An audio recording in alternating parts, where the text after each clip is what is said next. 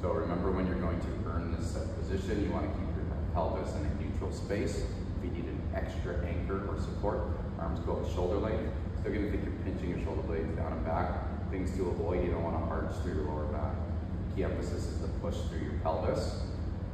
Work on moving in an eccentric load, so doing it rather slow. And as you can see, my feet are engaged, which include my toes.